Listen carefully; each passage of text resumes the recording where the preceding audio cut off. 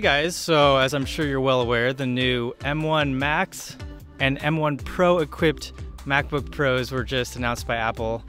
And these things are just absolutely insane in terms of power and so many other features that we were all asking for so long. They're very expensive, but they are very amazing computers. And in today's video, I want to talk about how that relates to us as music producers. Are these good computers that are worth the money for us music producers? I'm sure there's going to be a million videos that relate to video editors, maybe some about photography, but I doubt there's going to be much when it comes to music production, as it always is when it comes to laptops and computers. I personally have the M1 MacBook Air from 2020, so I want to relate this video a little bit to that. I think that is an amazing computer for music producers, and it has well more than enough power for music production. I'm going to break this video down into 3 different parts. First is why this laptop is so good for on-the-go music production and actually using it as a laptop instead of docked. The second is if you are a music producer, especially an independent producer in today's age, and you have to do all the other tasks, how this can be a useful computer. And then the third is just the longevity of the computer, your entertainment value and enjoyment, and how that's worth something as well. Let's first talk about on-the-go music production. So what I normally do is I work at home in my studio, docked up with my laptop, and this is so I can use my audio interface, my monitors, my big screen, and I can have, all that screen real estate to work with and true good audio quality.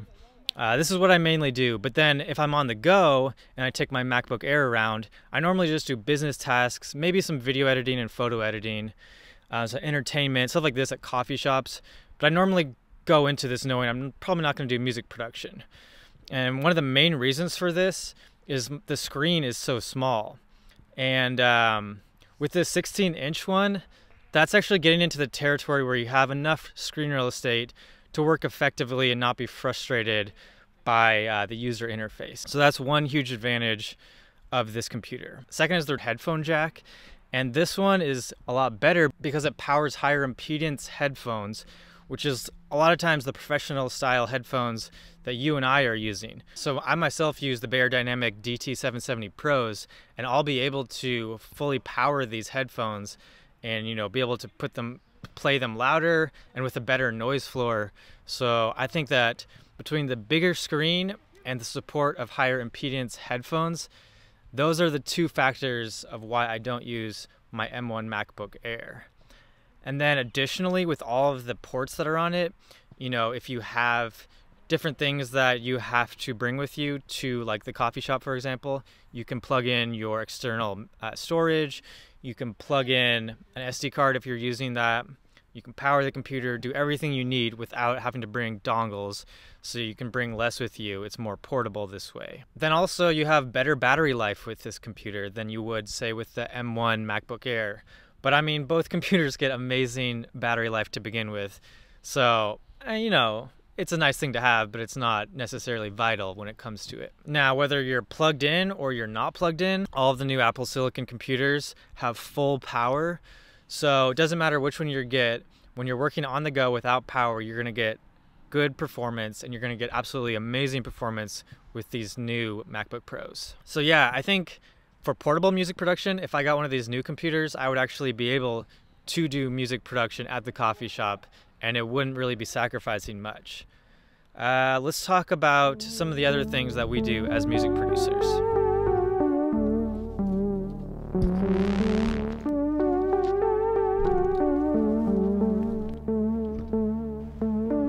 The sky is pretty epic tonight.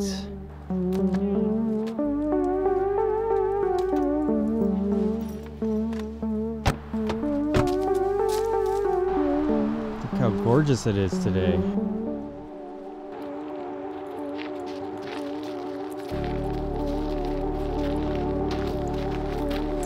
We've been having a cold and bitter fall so far here in the Seattle area. But today, it's beautiful sunshine and fall foliage, so I had to take advantage this morning, come out with the boy, and get a little walk in. All right, why don't we hit the trail and continue to talk about these computers. let's talk about all the other stuff that we have to do as music producers. And this is where the power of the computer actually comes in, and the power of that amazing, out of this world new processor. A lot of us independent music producers, we have to kind of market for ourselves, do our social media, do all of our content. Now, I told you I wouldn't go too much into video editing because there's a lot of other people that are gonna be talking about that. But what I will say is with my M1 MacBook Air, it does just fine with a lot of the video editing that I do. The only thing is if I'm trying to do a lot of 4K and 8K, it struggles a little bit. And if I'm adding layers on top of that, I have a bunch of different things going on, then it can slow down a little bit. But I mean, the exports are great and you can get away with video editing just fine on that one. But if you're wanting to future-proof yourself and you're gonna spend a lot of time on this computer, then it might be worth spending the extra money to get a more capable machine. And you just have a much better screen that you can work with when you're doing visual stuff. So you have high dynamic range, you have 1000 nits peak brightness, you have very deep blacks, you have a lot better color accuracy. So you're not gonna need to spend money on an additional monitor if you do a lot of color work. Then the other stuff is the new FaceTime camera with that additional notch. Is a lot better. It's 1080p, it has a bigger sensor, so you're able to do your business stuff, your Zoom calls, and look a little bit more professional. You have better microphones in the laptop as well. I just wanted to say that if you are doing other stuff besides straight music production and that it's involved in your music production career, this is a computer that's going to last many years and be very powerful and capable.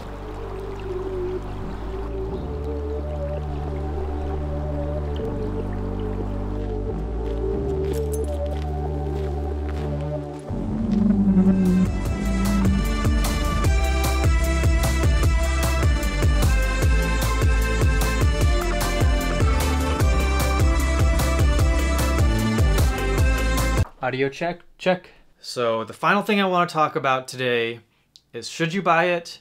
And if you are going to buy it, which model should you go for? So my answer to this is it depends.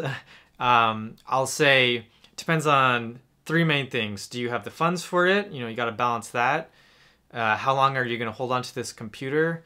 And what exactly do you do beyond music production? What I'm going to do is hang on to my M1 MacBook Air for a bit longer, and then maybe see if the refurbished MacBook Pros that will probably start coming out in maybe spring or summer of 2022, see if it's worth it then to buy one of those refurbished laptops at that time and sell the M1 MacBook Air that I currently have. In terms of which model you should buy, I would recommend the 16-inch. As I stated before, I think having that extra real estate will really help you when you're working remotely. For the processor, I think the M1 Pro should be plenty fine.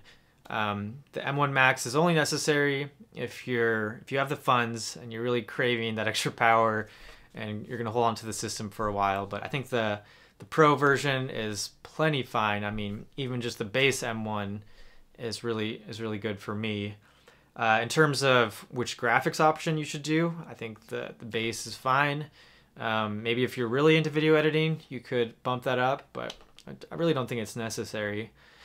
And for the RAM, I'm fine with 16 gigabytes on this. I've heard of people with 8 gigabytes getting away with it just fine.